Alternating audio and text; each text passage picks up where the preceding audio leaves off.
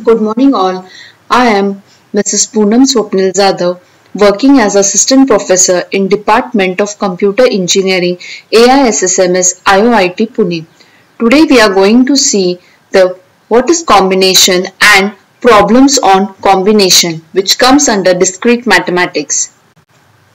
The combination is selection of some or all objects from a set of given objects where order of the object does not matter. The number of combination of n objects taken r at a time is represented by NCR or C in bracket NR.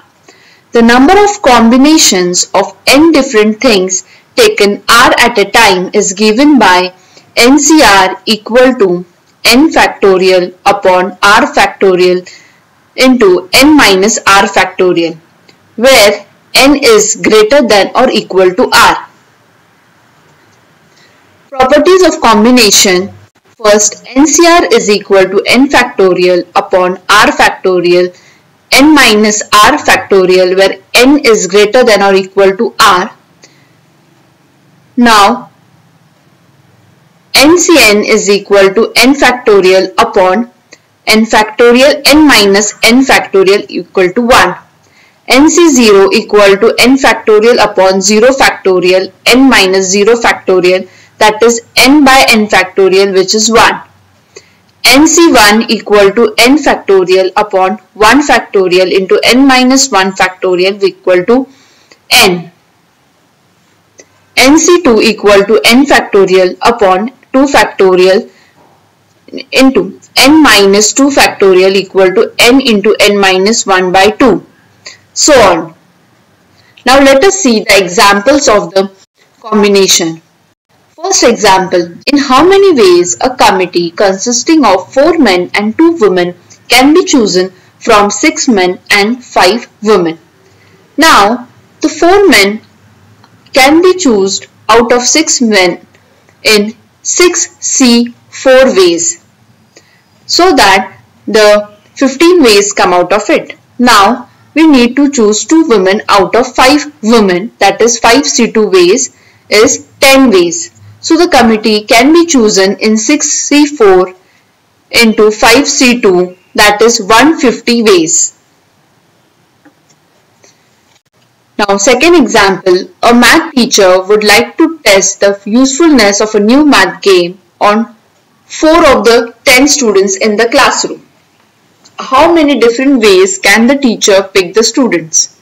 The order in which the teacher picks the students does not matter. So evaluate NCR equal to with n equal to 10 and r equal to 4. So NC4 equal to 10 factorial upon 4 factorial into 10 minus 4 factorial. So after solving this, we get the result as 210. There are 210 ways the teacher can pick the students. Now, there are 12 volleyball players in total in college, which will be made up of a team of 9 players. If the captain remains consistent, the team can be formed in how many ways? So here the captain is already selected. So now 11 players are there and 8 are to be chosen. So n is equal to 11 and r is equal to 8. NCR equal to n factorial upon r factorial into n minus r factorial. So here 11C8 equal to 11 factorial upon 8 factorial into 11 minus 8 factorial. This gives the answer 165. So if the captain remains consistent, the team can be formed in 165 ways.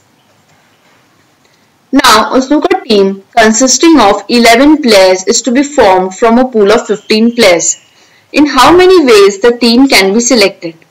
So the total number of ways in which 11 players can be selected from a pool of 15 players can be calculated as 15C11 So 15C11 gives us the result as 15 factorial upon 11 factorial into 15 minus 11 factorial, which gives us the answer as 1365 ways.